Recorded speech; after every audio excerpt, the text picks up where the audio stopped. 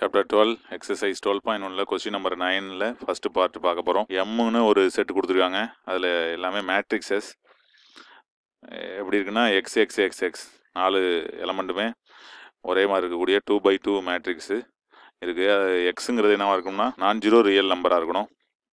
ஜீரோவை தவிர பாக்கி இருக்கிற ரியல் நம்பராக இருக்கணும். இதில் வந்து என்ன நம்ம யூஸ் பண்ண போகிறோம் ஆப்ரேஷன்னா ஸ்டாருங்கிறது மேட்ரிக்ஸ் மல்டிப்ளிகேஷன். ஸ்டாருங்கிறது எதை டினோட் பண்ணுதுன்னா மேட்ரிக்ஸ் மல்டிப்ளிகேஷனை டினோட் பண்ணுது. அப்படின்னா இந்த செட்டு எம்முங்கிறது அந்த ஆப்ரேஷன் ஸ்டாரை பொறுத்து கம்யூட்டேட்டிவாக இருக்குமா, ஃபஸ்ட்டு க்ளோஸராக இருக்குமா, அப்புறம் கம்யூட்டேட்டிவில் இருக்குமா, அசோசியேட்டிவ் ப்ராப்பர்ட்டிலாம் சாட்டிஸ்ஃபை பண்ணுமா அப்படிங்கிறத நம்ம செக் பண்ணணும். எம்மு 2x2 அணிகள் யாவும் அடங்கிக்கணும். இந்த எக்ஸுங்கிறது என்னென்னா பூஜ்ஜியமற்ற மெய்யெண்ணாக இருக்கணும். ஸ்டாருங்கிறது வழக்கமான அணிப்பெருக்கல் தான். அப்படின்னா ஸ்டார் ஆனது எம்மில் வந்து அடைவு பெற்றுள்ளதா அப்படின்னு நம்ம கண்டுபிடிக்கணும். அப்புறம் பரிமாற்று பண்பு சேர்ப்பு பண்பெல்லாம் நிறைவு செய்யுமான்னு சொல்லி சோதிக்க சொல்லியிருக்காங்க. இதுதான் இந்த 9th ஃபர்ஸ்ட் பார்ட். இந்த எக்ஸு அப்படிங்கிறது எம்முன்னு கொடுத்துட்டாங்க. அதனால் எம்முங்கிற செட்டு தான் நம்ம எடுத்துக்கணும். இப்போ எக்ஸ் அப்படிங்கிறத நம்ம வந்து ஒரு கேபிட்டல் ஏன்னு எடுத்துக்கோம். அதே போல் இன்னொரு மேட்ரிக்ஸ் எடுக்கணும்.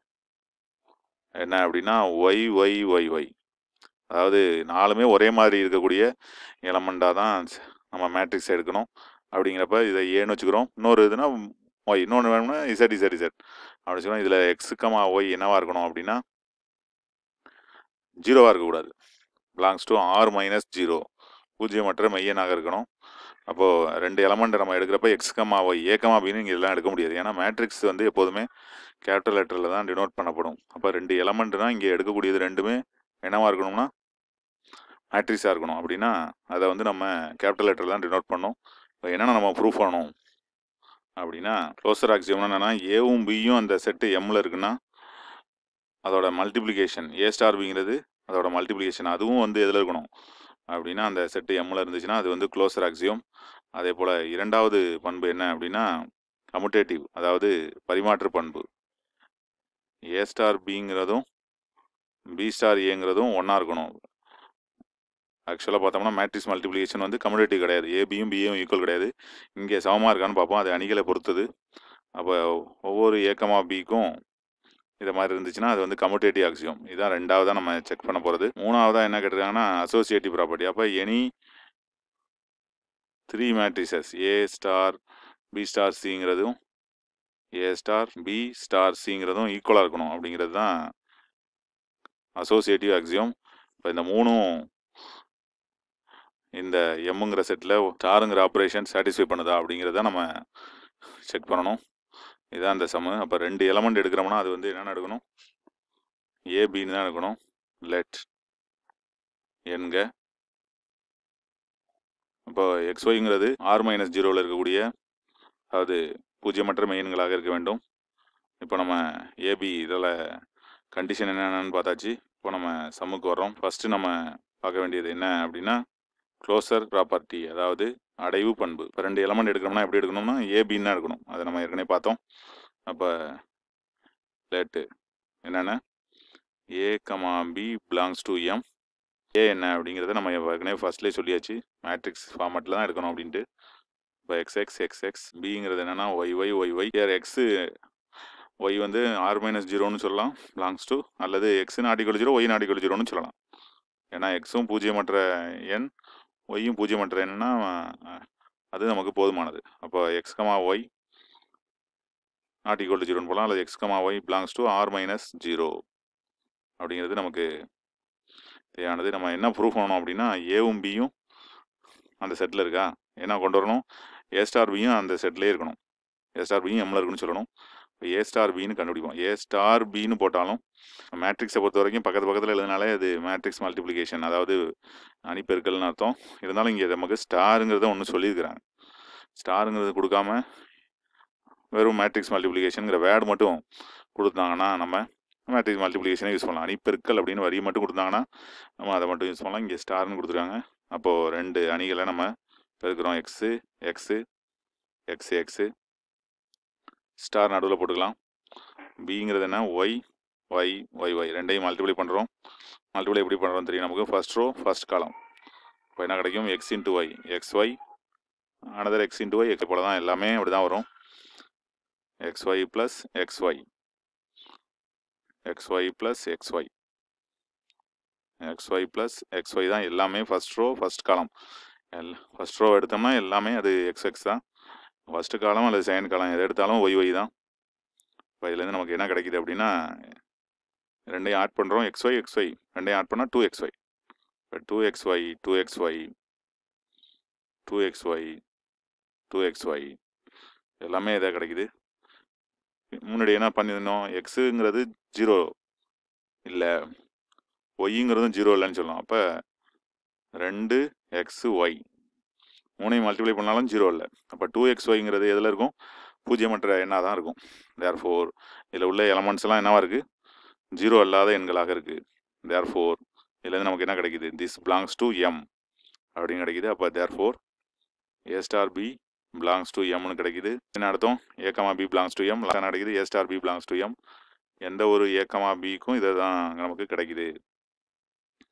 அப்படிங்கிறனால ஏன்னா நமக்கு ட்ரூ ஆகிடுது. க்ளோசர் ஆக்சியோம் இஸ் ட்ரூ அல்லது star is closure on M அப்படின்னு எழுதலாம். ஸ்டார் என்பது எம்மில் அடைவு பெற்றுள்ளது அப்படின்னு நம்ம நிரூபிச்சிருக்கோம். ரொம்ப ஈஸியாக தான் நம்ம நிரூபிச்சிருக்கோம். அதாவது ரெண்டு மேட்ரிக்ஸ் எடுத்துக்கிட்டு அது ரெண்டோட மல்டிப்ளிகேஷனும் அதே செட்டு மேட்ரிக்ஸ்லாம் அடங்கிய கணம் தான் எம்மு. அதனால தான் இதுக்கு எம்முனே பேர் வச்சுருக்காங்க. அதில் அது அதோட மல்டிப்ளிகேஷனும் அதில் இருக்குது. அப்படிங்கிறதுனால அது வந்து க்ளோஷராக இருக்குது, அதாவது அடைவு பெற்றுள்ளதுன்னு சொல்லிடுறோம். ரெண்டாவதாக நம்ம நிரூபிக்க வேண்டியது என்னென்னா பரிமாற்று பண்பு, அதாவது கம்யூட்டேட்டிவ் ப்ராப்பர்ட்டி. கம்யூட்டேட்டிவ் ப்ராப்பர்ட்டினா நம்ம பார்த்தோம் ஏ ஸ்டார் பியும் பி ஸ்டாரையும் ஈக்குவலாக இருக்கணும் for every A comma B belongs to எம்முக்கு. A star B கண்டுபிடிக்கிறோம். ஆல்ரெடி நம்ம கண்டுபிடிச்சி வச்சுருக்கோம். ஏ ஸ்டார் பி தான் இங்கே இருக்குது. லெட்டு ஏ கமா பி வேணாலும் அதை வேணாலும் எழுதலாம். நம்ம லெட்டு ஏ comma B belongs to M. A star B என்ன? எக்ஸு எக்ஸு எக்ஸு, அதே மாதிரி ஒய் ஒய் ஒய், நடுவில் ஸ்டார் போட்டுக்கலாம். போடலைனாலும் அதெல்லாம் உள்ள மேட்ரிக்ஸ் மல்டிப்ளிகேஷனுங்கிறது எதுவும் குறியீடு வராது. ரெண்டே மல்டிப்ளை பண்ணுறோம். என்ன கிடைக்குது? 2xy டேரெக்டாக போட்டுருவோம்.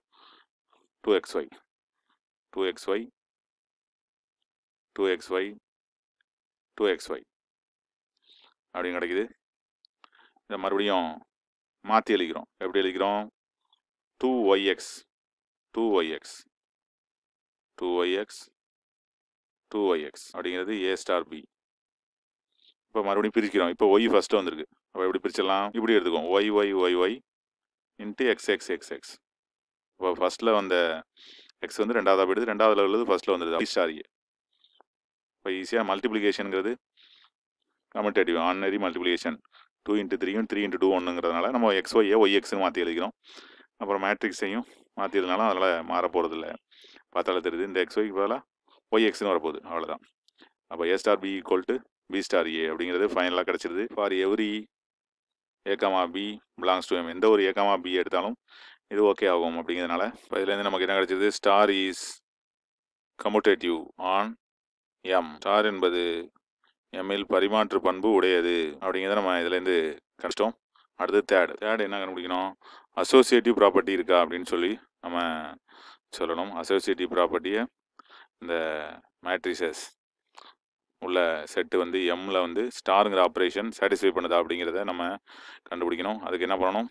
எனி 3 மேட்ரிசஸ் எடுக்கணும். ஆல்ரெடி நம்ம மேட்ரிக்ஸ் மல்டிப்ளிகேஷன் இஸ் ஆல்வேஸ் அசோசியேட்டிவ்னு நமக்கு தெரியும். அதே நம்ம இங்கே சொல்லலாம். எனி 3 மேட்ரிக்ஸ் எடுத்து மல்டிப்ளை பண்ணாலும் வரும். இருந்தாலும் அது கொஞ்சம் நமக்கு அதிகமாக இருக்குங்கிறதுனால நம்ம அதை வேர்டிலேயே நம்ம கம்ப்ளீட் பண்ணிடலாம். இப்போ சேர்ப்பு பண்பு நமக்கு தெரியும். இங்கே ஸ்டாருங்கிறது என்னென்னா அணிப்பெருக்கல். அணிப்பெருக்கல் எப்போதும் சேர்ப்பு விதிக்கு உட்படும். அதாவது ஸ்டாருங்கிறது அணிப்பெருக்கல் தான்.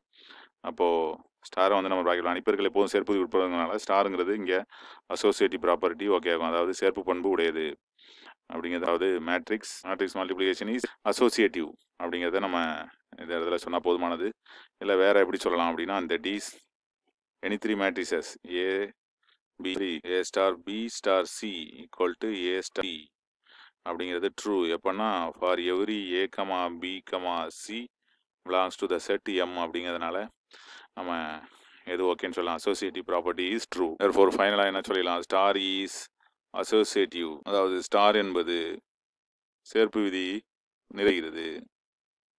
ஏற்கனவே நம்ம சொல்லியாச்சு, இருந்தாலும் இன்னொரு தடவை சொல்கிறோம். எம்மில் அப்படிங்கிறது முக்கியமான. Star is associative on M அப்படின்னா ஸ்டார் என்பது எம்மில் சேர்ப்பு விதிக்கு உட்படுகிறது என்பது இதில் தெளிவாகிறது. இந்த 3 தான் நம்ம இப்போ இருக்கான்னு செக் பண்ண சொன்னாங்க. 3 விதிகளுமே சாட்டிஸ்ஃபை பண்ணுது. என்ன காரணத்தினால அப்படின்னா மேட்ரிக்ஸ் மல்டிப்ளிகேஷனுங்கிறது 2 மேட்ரிக்ஸ் வந்து வரக்கூடிய மேட்ரிக்ஸ் வந்து நமக்கு ஒரே மாதிரி இருக்குது. அதுதான் முக்கியமானது. அது ஒரே மாதிரி இருக்கிற எலமெண்ட் தான் வரணுங்கிறது தான் செட்டு. எக்ஸ் 4 எலமெண்ட்டுமே ஒன்றா இருக்கணும். அது நமக்கு கிடச்சிருது க்ளோசர் ப்ராப்பர்ட்டிலேருந்து. அடுத்து வந்த பரிமாற்று பண்பு அசோசியேட்டிவ் ரெண்டுமே வந்து பார்த்தோம்னா ஈஸியாக நமக்கு மேட்ரிக்ஸ் மல்டிப்ளிகேஷனில் ஒரே மாதிரி எண்கள் இருக்கிறதுனால நம்ம அதை மாற்றிக்கிட்டு நம்ம ஏ star B equal B star என்னும் அசோசியேட்டிவ் ப்ராப்பர்ட்டி வந்து எப்போதுமே சாட்டிஸ்ஃபை பண்ணணும், எந்த மேட்ரிக்ஸாக இருந்தாலும் அப்படிங்கிறதையும் நம்ம இங்கே சொல்லியிருக்கோம். இதுதான் அந்த 9th சம்மில் ஃபஸ்ட்டு பார்ட். புரியும்னு நினைக்கிறேன். தேங்க்ஸ் ஃபார் வாட்சிங்.